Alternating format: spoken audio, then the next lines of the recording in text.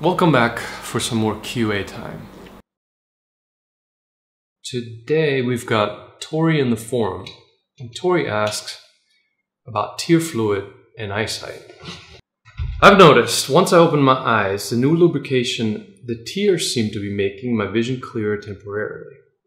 For example, my vision is crystal clear as soon as I open my eyes from the first blink, and then after a couple more blinks, my vision is slightly blurry again the same distance away. Am I doing something wrong? How do you make sure that I'm achieving active focus and not just tear-induced clarity? So here's the thing.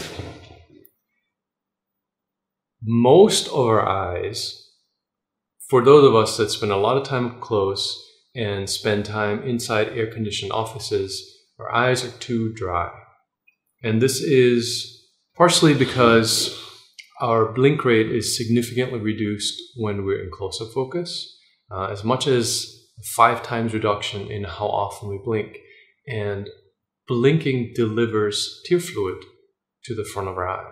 So if you're blinking less, there's less tear fluid, and the tear fluid is another layer in front of your eye that is basically calculated in by how clear vision is achieved. So it's like that layer on the top changes the clarity of your eyesight. So when your eye is too dry, you're actually seeing less clearly than you do when your eye is properly lubricated. That's one thing that most people aren't aware of, and that we discount a lot with our modern lifestyle, and that we just simply don't notice when we're wearing glasses, since glasses correct just for everything. So the close-up is an issue because of reduced blink rate, and then our ambient humidity tends to be really, really low when we're in air-conditioned offices. So low humidity also means, you know, you're losing some tear fluid. Does that make sense? So those two things combined mean that what most of us tend to have somewhat dry eyes, and that means that our vision is somewhat affected. Now, when you start with active focus, first of all, your eyes tend to tear up because of the unusual stimulus, strain, sensation. It's just one of the things that happens to most of us when we first start, is your eyes get a little teary.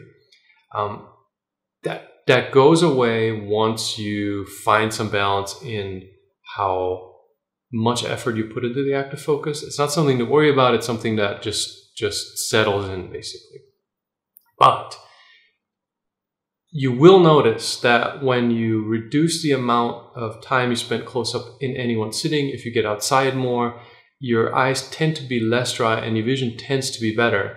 And conversely, when you have a really long close-up indoor day, you notice that your eyes are more dry, and you notice notably how your vision is less amazing.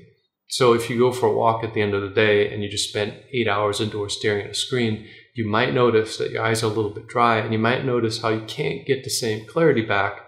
And then if you get a little bit more tear fluid, which you can kind of stimulate too, don't put anything in your eyes, but we'll talk about that another time. But then when you notice that your eyes are less dry, the distant road signs and car license plates that you couldn't read when your eyes were dry, now you can read again. So to answer Tori's question, the excessive tear fluid will confuse things a little bit, but it's something that you just work through. It's not an issue. It's something that just passes as you get more into the habit of active focus. And a really nice side effect for a lot of people is your eyes in the long run tend to be less dry. Works out great if you wear contact lenses, and it's just better for your eyes in general. That's the QA for today. I'll see you in the next one. Tell you that I